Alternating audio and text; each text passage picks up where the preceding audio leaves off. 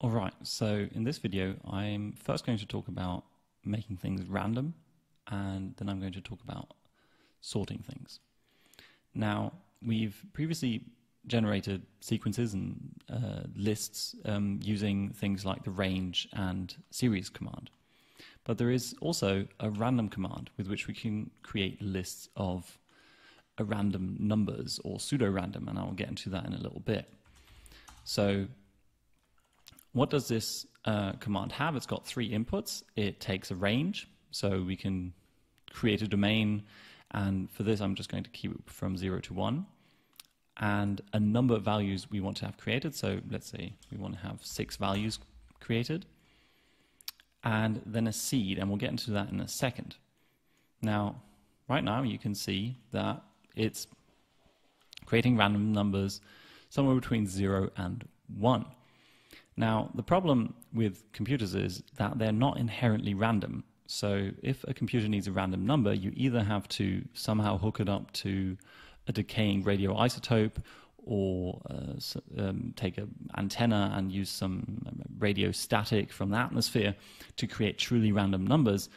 But if we are happy with not perfect or actually real randomness, then we can use pseudo-random numbers. And the way that works is that there's an equation which takes a start value, does some calculation and spits out a number, and then takes that number as the next start value and then creates another number from that, and so forth and so forth. And this means that for a given start number, it will always create the same set of pseudo-random numbers. And this is called the seed, and this is this second value.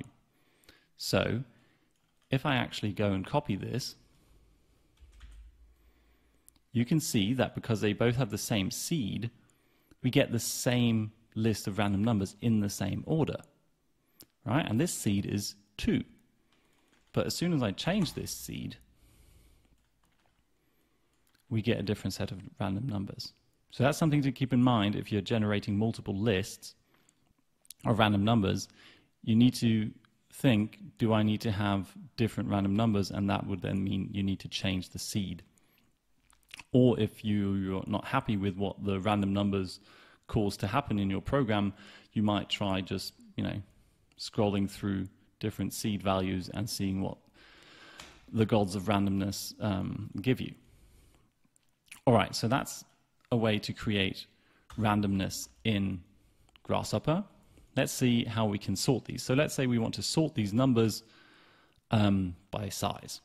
Well, there's a sort command, of course, sort list. And the sort list command has got 2 inputs and 2 outputs, K and A. And these are the keys and the values. So what does that mean? Well, if we sort something, we need to sort it according to something else. So let's say you've got a bunch of entries in your address book. These would be the values you want to sort, and then you can decide what you want to sort them by. So do you want to sort them by first name or last name? Do you maybe want to sort them by country or age?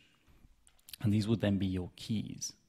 So in this case, actually, the keys, what we want to sort by and what we want to have sorted, is exactly the same thing. So all we need to do is plug in this to the keys, and then we get out a sorted list. So that's how you can sort the keys of something. And if you then want to sort the values, something else, let's say we've got a second list of numbers. So let's say I've got a range, or let's create a series. All right, and I'm going to create a series with 6 numbers. Right? Here we go. Oh dear, I plugged it into the step size. So let's disconnect that and connect it into the count. All right. Now we've got 2 sets of numbers, our random numbers and our series of numbers. So let's say I want to sort this according to the way these were sorted. Then I could plug that into the values, and out comes this. So essentially, by creating a bunch of random numbers and then sorting them, and using the way this was sorted to sort a list of sorted numbers, we've essentially shuffled these numbers around. And if that's all you want to do, you want to shuffle this items on a list, there's actually a dedicated command for that, and it's called Jitter. And Jitter simply takes a list and a shuffling strength. So it goes from 0, which is no shuffling, to 1, a complete shuffle. And then once again, this also takes a random seed. So if we just take this in here, we could actually jumble these around. And if we change the amount of jitteriness, the shuffling strength, we can go from 0, a sorted list, to a slightly muddled list. So you can see that the 1, 0, and 2 stayed at the top, and the 4, 3, and 5 stayed at the bottom with just a little bit of jitter, to a fully randomized list. Okay, so that was jitter and how to sort numbers. Let's sort some geometry. So what I'm going to do, actually we can get rid of all this, and I'm going to draw myself a few circles. So circle, I'm going to have one circle, and then I'm going to have another one somewhere above it with a different radius, and another one even higher, an even different radius, and another one here.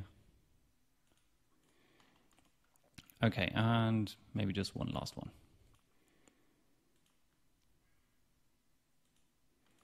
Okay, so let's put all of these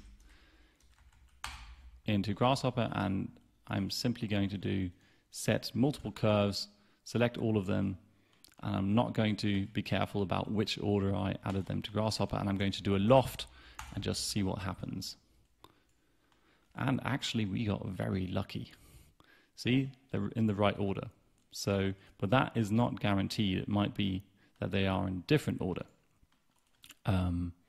Let's say I drag this one down a little bit and maybe put this one on top.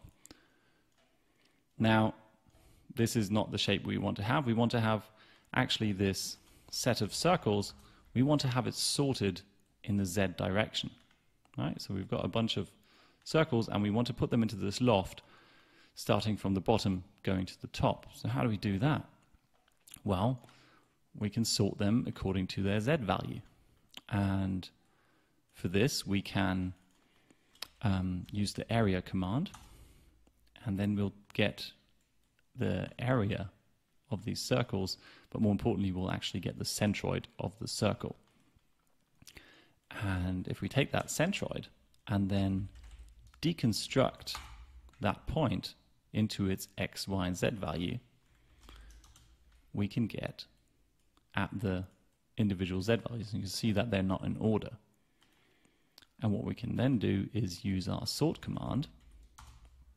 And what we're going to do is the key is going to be the Z value. So once again, let's just have a look at that.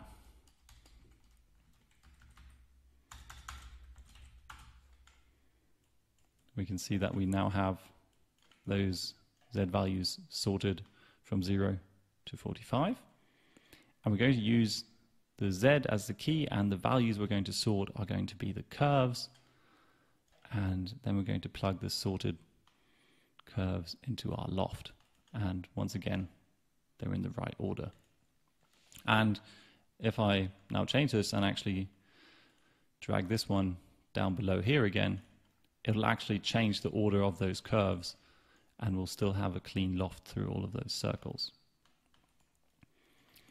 Now, we don't, there's actually a second sort command which we can use here, and that is sort along a curve. So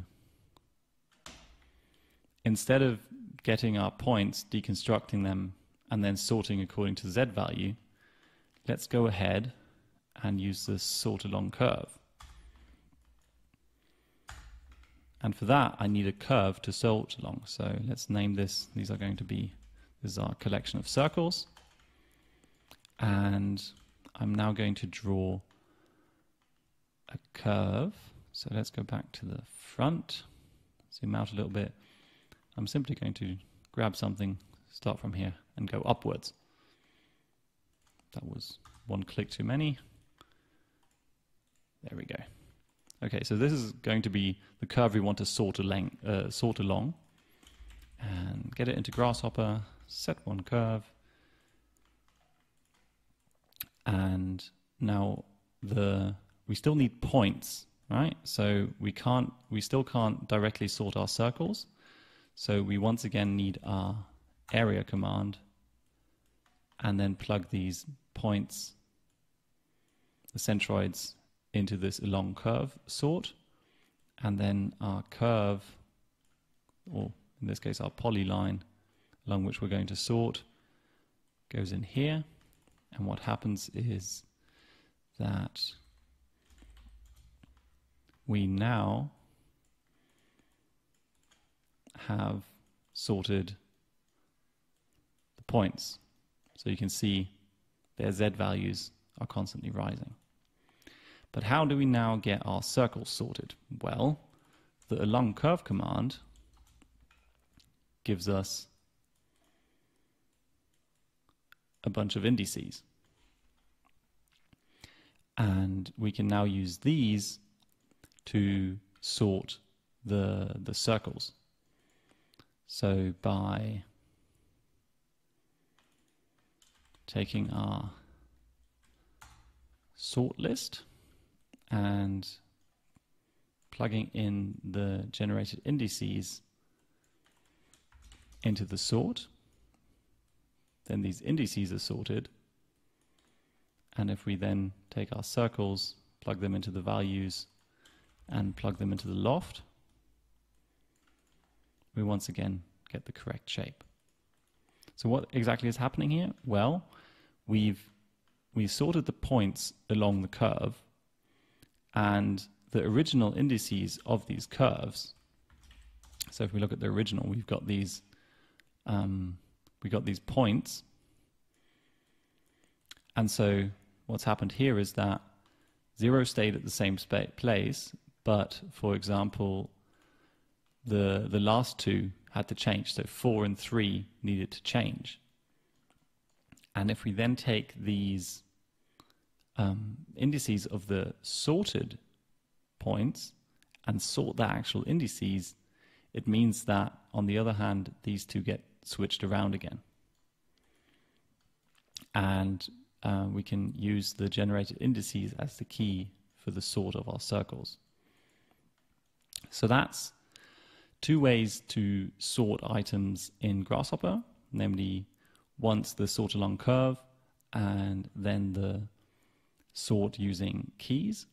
And I also showed you how to use random and how to use jitter. Thank you for watching.